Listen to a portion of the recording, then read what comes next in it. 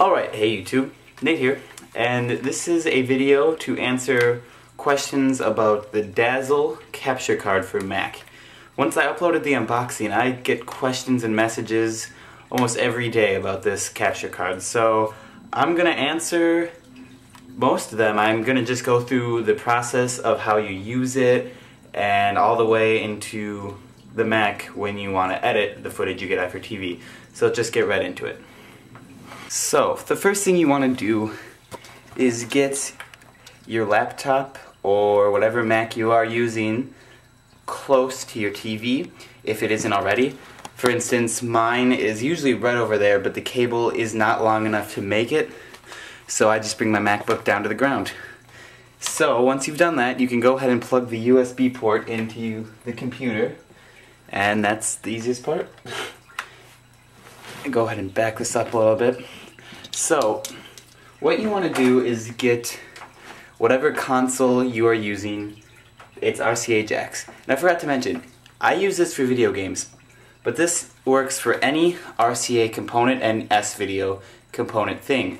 So, one thing that I know a lot of people will get this for is if you have an old camera, for instance a high 8 camera, if it doesn't have a FireWire or a USB port on, which almost none of them do, then you can get this, and if you have the camera's cable that connects to the TV, for instance, my camera cable is right here, you just plug this end to the camera and this end into the RCA ports onto the Dazzle, and away you go.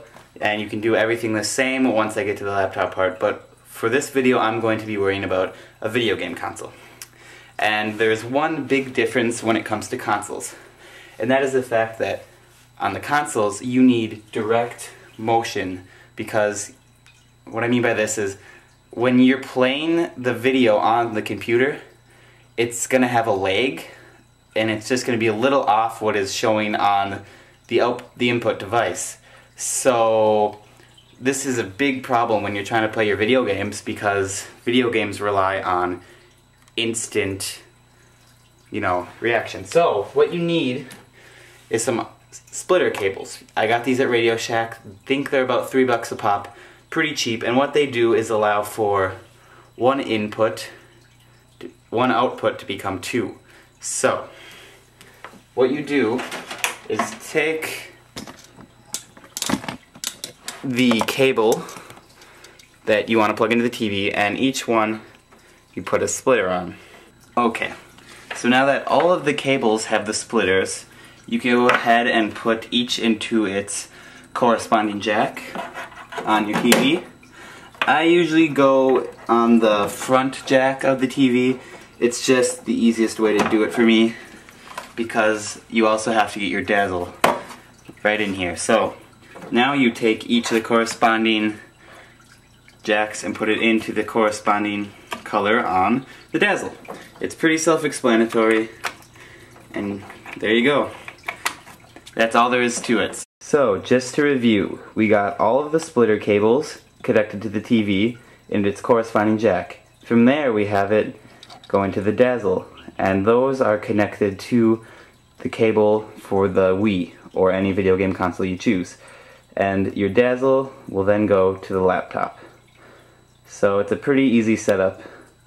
Hopefully I explained it to my best of my ability, and there it is. So it's pretty easy to do.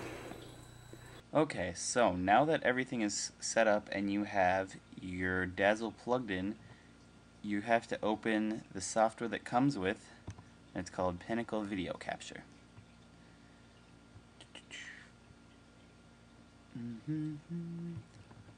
So, here we go.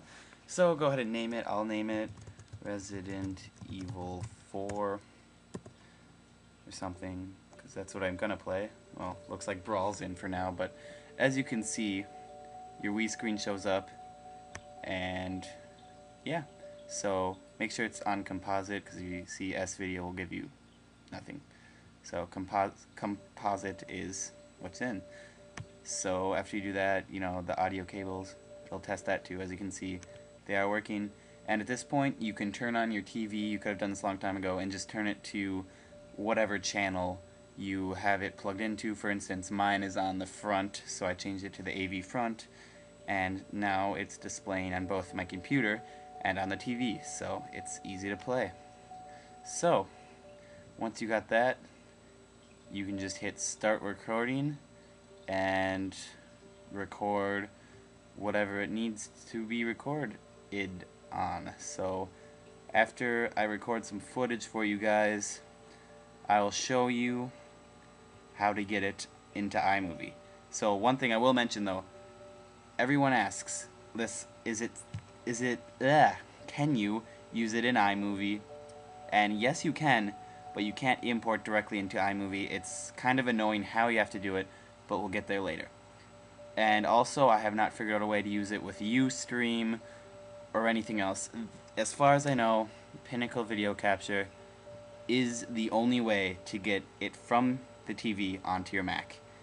And I'll show you how to get the file once I get a file on here. So let me just record some Resident Evil 4 for you guys, and I'll get it from there. So all you have to do is hit the start recording button, and when you got as much as you want, hit the stop recording. It's easy as that. Alright, so once you're done recording whatever you need to record, you can go ahead and hit the continue button, and after it's done that, you can go ahead and quit Pinnacle Video Capture. A lot of times it'll give you a message warning you like this that you need to continue exporting, so just hit the continue button. So now you can go ahead and open iTunes. Apologize for the lag on my computer, it is an older machine, so it does experience some lag when running multiple functions. So once iTunes opens, go ahead and go to the movies, and you should have Resident Evil 4 show up, or whatever you name the file. So go ahead and right click and say show in Finder.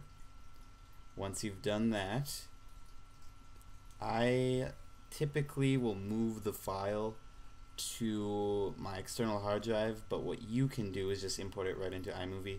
But I'm going to go ahead and just move it into my external hard drive. So open a new Finder tab and just drag Resident Evil into Macintosh Geek folder. Once I've done that, I can go ahead and wait for that to finish.